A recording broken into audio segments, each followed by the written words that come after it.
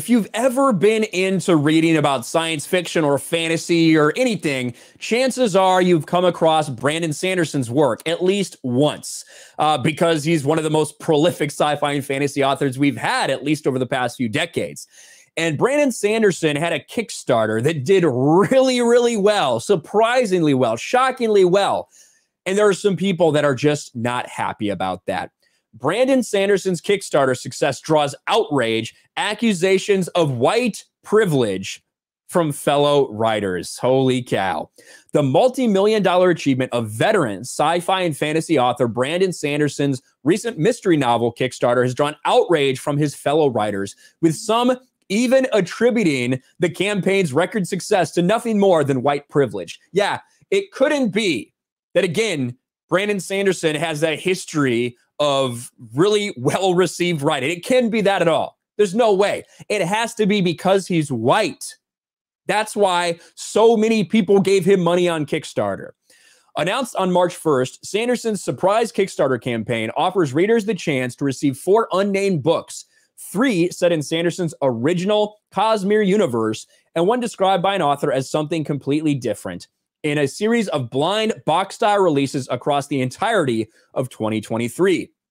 Some of you might want to receive these books with minimal spoilers and just enjoy them fresh and new without even knowing the title ahead of time.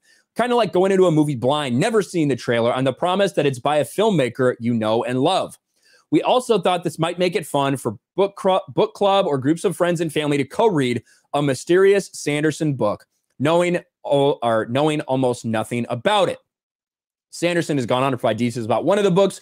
You can go check it out there.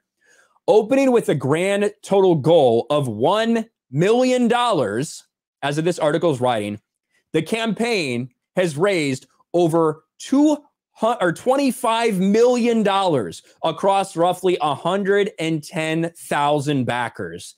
Now, as I'm looking at it, it's at $28 million. Like almost $30 million in under 2 weeks he has raised on Kickstarter. Crazy. While the majority of both fans and authors have celebrated the resounding success of Sanderson's campaign, seeing it as both a testament to the desire for good stories and the sense of trust fostered between the author and his friends, some found the entire affair to be nothing more than an insult to non-white authors. Holy shit. Here's an author, Queen of None and Pilgrim of the Sky author, Natanya Barron. Today is a really good day to support your favorite author who hasn't made $18 million in the last few days. Am I personally upset at Brandon Sanderson for making money? No, not at all. Truly good for him. What makes me frustrated is that especially genre writers are told there's not a big market for fantasy. That, and many readers stick to just a handful of authors. But there are so many incredible science fiction fantasy writers out there. If you love fantasy and want to support the genre, I highly recommend reading more and more broadly. Starter pack to blow your mind, all of these different people here.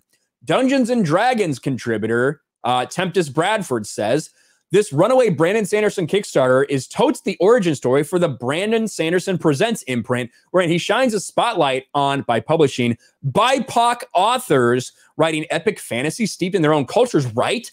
This was the plan the whole time, wasn't it? Getting increasingly more irritated by the continued astronomical success of that Kickstarter. There's so much excellent, diverse science fiction fantasy out there, yet y'all are intent on giving that man millions of dollars. They are mad because he's white and successful. That's why they're upset. Because he's white, male, and more successful than they are, and they are fucking bitter about it.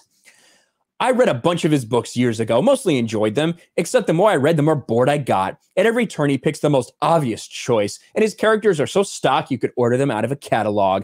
It's largely because he lacks the creativity that comes with having a broad, diverse worldview. With each book, I walked away feeling like if only these characters had been queer, if this colonial setting had been interrogated more, if that trope had been subverted. Bro, this is the backlash that this man is getting for being successful. Holy shit. Before anyone else mentions it, yes, Brandon also benefits from operating on the lowest difficulty setting of life here in the US and entirely possible some opportunities were open to him as a straight white male that weren't open to others. They are mad that this man has raised $28 million, not based off the color of his skin, not based on the fact that he's a dude, that he's straight, none of that. The reason he's raised $28 million is not because of the color of his skin. It's because of what he's done before. It's because of his previous work, because people know him, because people like his writing.